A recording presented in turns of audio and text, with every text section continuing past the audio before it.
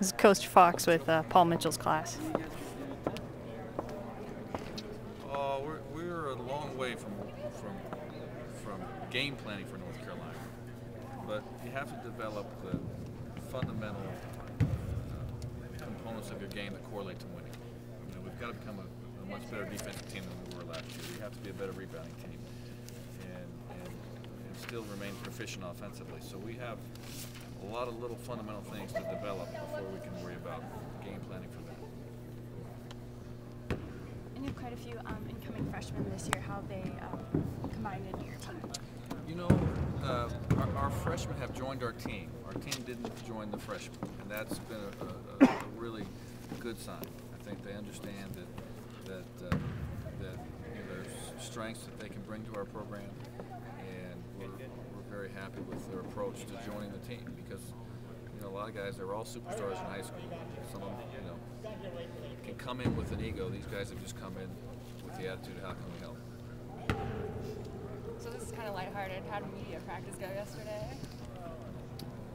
Anybody Let's want to just sign say up? that I'm glad that game wouldn't go on my record. You know, no, it was a lot of fun. We had a lot of fun, and I think it's something we'll probably do again, because I think that hopefully they enjoyed it. But it was fun for us, and I think educational for the media.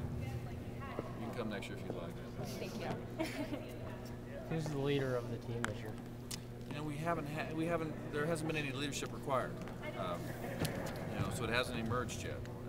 We will not appoint a leader, but when leadership is needed, you know, I anticipate that it will show up. From who? We'll have to wait and see.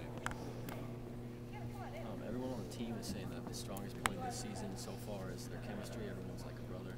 What do you think is the strongest point? We do have good chemistry. I think we have a better chemistry than we had a year ago. Hold those balls!